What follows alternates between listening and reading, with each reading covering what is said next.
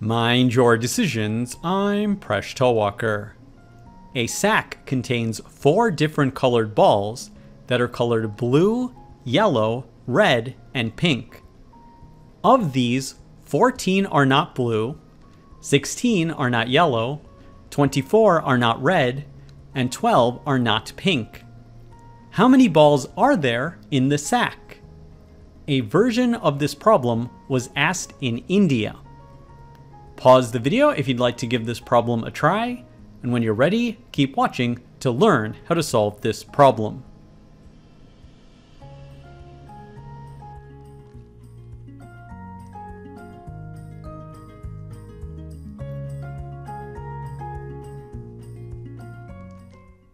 Suppose the total number of balls in the sack is equal to S. Also suppose that there are B blue balls, Y yellow balls, R red balls, and P pink balls. Because the sack contains exactly these 4 different colors, S is equal to B plus Y plus R plus P. We also know that 14 balls are not blue.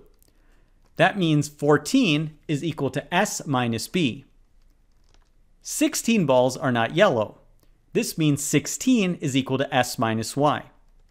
24 balls are not red, which means 24 is equal to S minus R. And finally, 12 balls are not pink. That means 12 is equal to S minus P. We now have a system of equations. Let's take these 4 equations and add them together. The left-hand side will be equal to the sum of these numbers, which is equal to 66. The right-hand side will be equal to 4S minus 1 of each color. So we subtract B, we subtract Y, we subtract R, and we subtract P. But we know that S is the sum of B, Y, R, and P. Therefore, this term will be equal to negative S. We'll substitute that in. We then have 4S minus S, which is equal to 3S. Thus, 66 is equal to 3S. We divide both sides by 3 and get that S is equal to 22. So it would seem there are exactly 22 balls in the sack.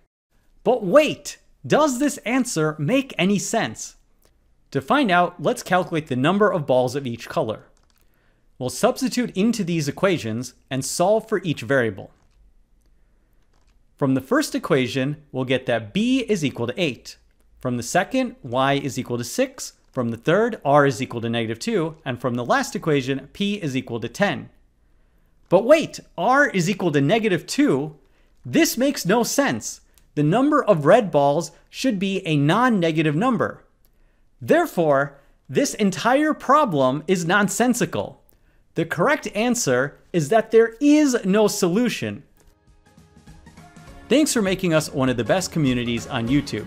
See you next episode of Mind Your Decisions, where we solve the world's problems one video at a time.